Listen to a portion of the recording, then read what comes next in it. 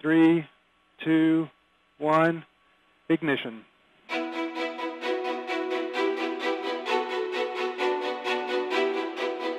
According to the Federation of American Scientists, a ballistic missile is one that has a ballistic trajectory over most of its flight path. What that means is that once the missile burns up the fuel that propels it, the missile keeps moving, the same way that a bullet does after it's been fired out of a gun. Once the fuel is gone, the missile's direction can't be altered. It follows a path determined by the speed of its launch and the force of gravity trying to pull it back towards the Earth's surface. Eventually, gravity guides the missile and its payload. An Intercontinental Ballistic Missile (ICBM) is a guided ballistic missile with a minimum range of 5,500 kilometers (3,400 miles), primarily designed for nuclear weapons delivery, delivering one or more thermonuclear warheads. Similarly, conventional chemical and biological weapons can also be delivered with varying effectiveness, but have never been deployed on ICBMs. Most modern designs support multiple independently targeted reentry vehicles, MIRVs, allowing a single missile to carry several warheads, each of which can strike a different target. ICBMs are much faster and have a greater range than other types of ballistic missiles, which include intermediate-range ballistic missiles, IRBMs, medium-range ballistic missiles, MRBMs, short-range ballistic missiles, SRBMs, and tactical ballistic missiles, TBMs. The missiles can also be launched in different ways, from underground missile silos, submarines, heavy trucks, or mobile launchers on rails. Russia, the United States, China, North Korea, and India are the only countries currently known to possess land-based ICBMs. Israel has also tested ICBMs but is not open about actual development. The US, Russia, United Kingdom, France, India, and China are also current operators of ICBMs that can be launched from submarines. Early ICBMs had limited precision, which made them suitable for use only against the largest targets, such as cities. They were seen as a safe basing option, one that would keep the deterrent force close to home where it would be difficult to attack. Attacks against military targets, especially hardened ones, still demanded the use of a more precise manned bomber. Second and third generation designs, such as the LGM-118 Peacekeeper, dramatically improved accuracy to the point where even the smallest point targets can be successfully attacked. Who invented ICBM? The first ICBMs were deployed by the Soviet Union in the late 1950s, with the US following soon afterwards. Early versions of the missile had limited precision, meaning they could only effectively be used against large targets like cities. Accuracy improved dramatically in later models, allowing the weapon to successfully strike the smallest of targets. Modern designs tend to be smaller and lighter than their ancestors. They also allow a single mission to carry multiple warheads, each of which can be sent in a different direction to strike a different target.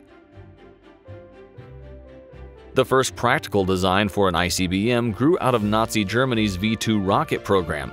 The liquid-fueled V-2, designed by Wernher von Braun and his team, was widely used at the end of World War II to bomb British and Belgian cities. Under Project America, von Braun's team developed the A9 and 10 ICBM, intended for use in bombing New York City and other American cities.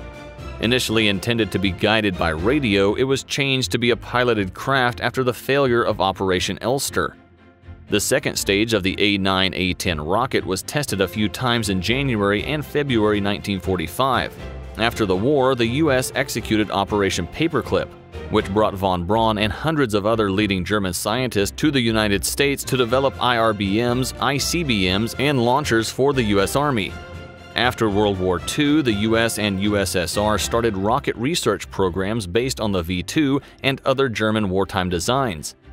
Each branch of the US military started its own programs, leading to considerable duplication of effort. In the USSR, rocket research was centrally organized, although several teams worked on different designs. In the USSR, early development was focused on missiles able to attack European targets. This changed in 1953 when Sergei Korolev was directed to start development of a true ICBM able to deliver newly developed hydrogen bombs. Given steady funding throughout, the R-7 developed with some speed. The first launch took place on 15 May 1957 and led to an unintended crash 400 kilometers (250 miles) from the site. The first successful test followed on 21 August 1957. The R-7 flew over 6,000 kilometers (3,700 miles) and became the world's first ICBM. The first strategic missile unit became operational on 9 February 1959 at Plesetsk in northwest Russia. In 1991, the United States and the Soviet Union agreed in the START I treaty to reduce their deployment ICBMs and attributed warheads. As of 2016, all 5 of the nations with permanent seats on the United Nations Security Council have operational long-range ballistic missile systems. Russia, the United States, and China also have land-based ICBMs.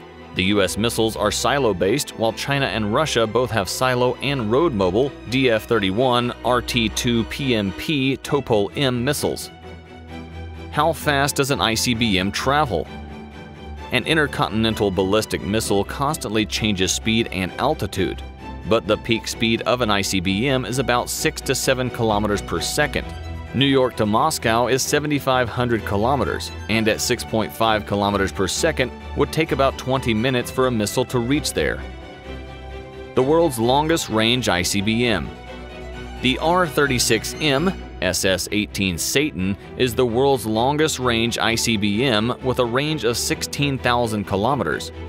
With a weight of 8.8 tons, the R-36M is also the heaviest ICBM in the world. The R-36M has been built in different versions ranging from Mod 1 to Mod 6. The variants were designed for firing from silo-based launch sites. Some of the R-36M versions are capable of carrying 10 multiple independent reentry vehicles, MIRVs, warheads, with 550 kilotons to 750 kilotons of yield each. The first R-36M Mod 1 variant was deployed by the Soviet Union Strategic Rocket Forces in 1975. The two-stage rocket is powered by liquid rocket engines, providing a speed of 7.9 kilometers per second. The engines utilize storable liquid propellant with unsymmetrical dimethylhydrazine (UDMH) fuel and nitrogen tetroxide acting as an oxidizer.